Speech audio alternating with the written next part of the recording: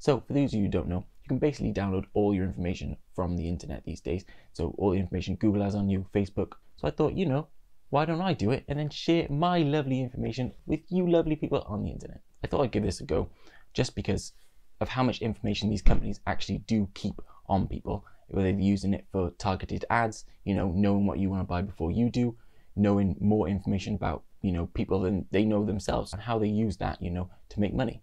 I did a little bit of research on Reddit before this video, and the amount of stuff that people were saying about their information was quite shocking, to be honest. So whether you're just curious or interested in your privacy, have a look in the description. All the links are there. Also posted the article where I went a bit more in depth. All those links will take you straight to the pages where you can download your information from the sites that we list here. So let's jump into the computer. Let's have a look. So here we are on Google Takeout. This is basically a service which allows you to pick from all of Google's services and apps that they have, and select the ones you want the data on and not. So I've deselected some here that I don't want.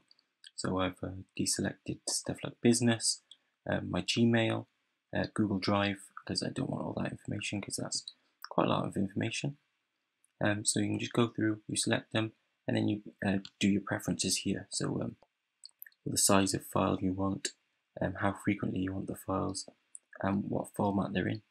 You can also go in here and select this file size that they send you at 1 up to about 10 gigabytes. And then you press confirm, then they'll send you an email when your data is ready. You can also do the same thing for Facebook. So if you go into your Facebook settings, go to privacy, and then select the information. So I've done all my data here, send it as HTML, high quality, and then it says, yeah, your request has been sent.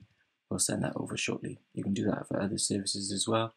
You can do it for LinkedIn, Snapchat, and Amazon, which are some of the ones I went with. We'll just wait for our data to come back now, and then we'll have a look. So let's go into our Facebook folder. Let's have a look. About you, ads and business, apps and websites, comments, events, Facebook gaming. I don't think there'll be anything on there. I don't know games on Facebook. Friends, groups, locations. I bet that's creepy. Location history, primary location. Messages. Every message I've ever sent, my inbox. That's like probably everyone I've ever spoke to.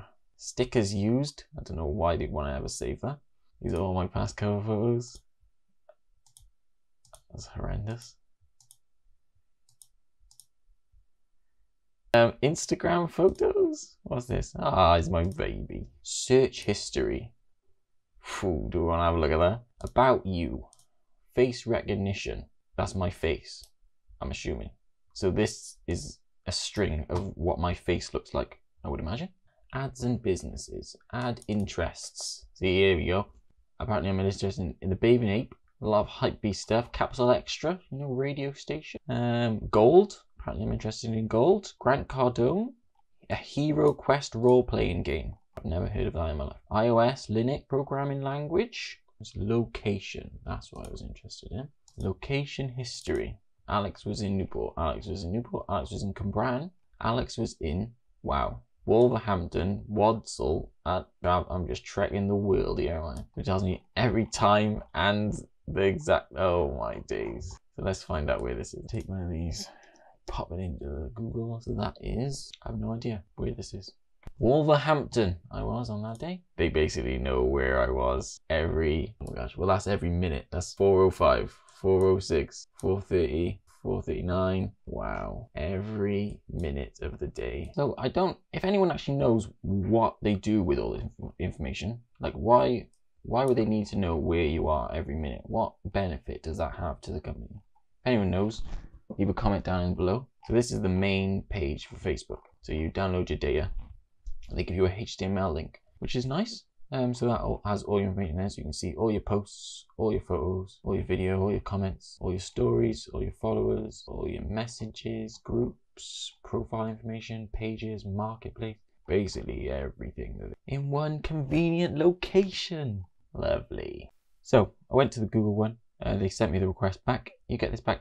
I split mine into two because I knew the Google Photos would be like a massive one because I save all my photos to Google Photos. I thought, let's split that off from the other one. I also didn't do my Google Drive because I don't need to know what's already in my Google Drive. I already know that stuff.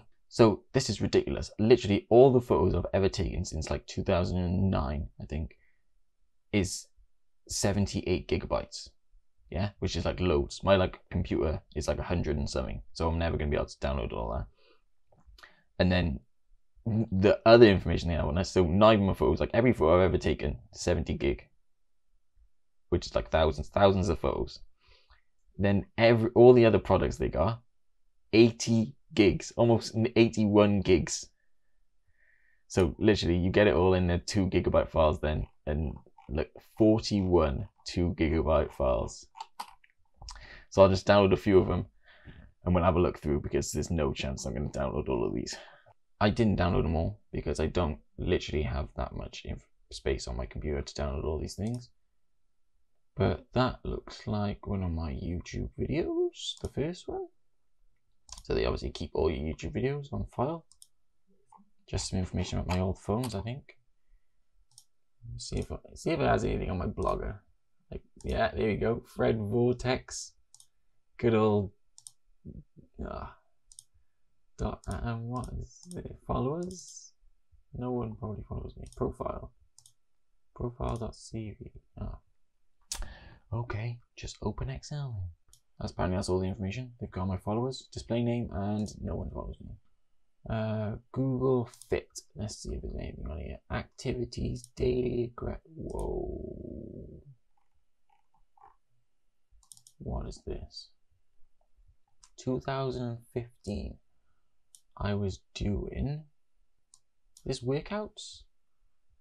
I don't think I was working out at midnight. Oh, this is how many calories I burned in a day. 2015? How long was that? 7 years ago. Great. Let's see what they got on me in 2020 then. A little bit more interest. We got the distance this time. These look like bike rides. No, walks. Every exercise I've ever done in the past 8 years. Great. YouTube and YouTube music. My history, my search history on YouTube. Photoshop glow effect around person. Making thumbnails, there you go. Building computer clusters. Everything I've ever searched on Google. On YouTube. Fun. My watch history. A little file there, just showing you everything I watch. My comments, my live chat messages. What have I ever said on live chat then? Apparently I've only said a few things. Floor gang. There you go. Drop it. Hand up. FF. Is he in the living room? Download RAM. Smiley face, live face. LPT. Slow mode. F. The most interesting thing I've ever seen. And then playlists, subscriptions, videos. Are these my videos? Yeah, these are all my videos. Okay, so let's go on maps then. Added dishes, products, what? Electrical vehicle settings? Location history. .json. Oh, 2014, 2015, 2016, 2017, 2018, 2019, 2020. Everywhere I've ever been. April 2014. You see where we are? We were walking. It was highly confident that we were walking. This isn't as clear as the Facebook one. Maybe for good reason. Because maybe you don't want to know where you were every day of every month of every year since you had a Google phone. So, wow. It tells you if you're walking, cycling, running, in a car, flying. That is scary. Google Photos 2013.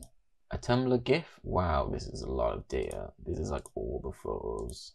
My brother cutting his hair off. They know basically where every photo was taken, when it was taken, by what device it was taken by, probably. Daily summaries. This is the same thing again. Every time I've ever walked outside since 2015. You can tell it's not a lot of times.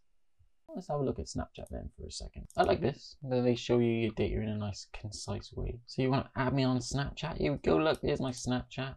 My model of iPhone. Device history. I had an iPhone 10.5 and an iPhone 7.1, whatever they mean. So yeah, wow. So you can see my login history. Then you can see everyone I've Snapchatted in. That's not very long though. I thought that would be like, I thought there would be more information on that. People I've Snapchat. This is Snapchats from, and then that's the group chat. Wow. You can see I get a lot of Snapchats from Scooby Dogs. Geography. Snaps sent. 17. I don't think that's right. Discovered snaps viewed. Chats sent 100. This doesn't seem very right, does it? Doesn't seem very right. Doesn't seem right. Snaps viewed 6,000. Ads you're interested with. This is what we want to see. Okay, what is a Wazium Media Ltd? I don't know. Warner Brothers? That's a friend of mine. I actually don't know what half this stuff is. Apparently I'm interested in Tinder.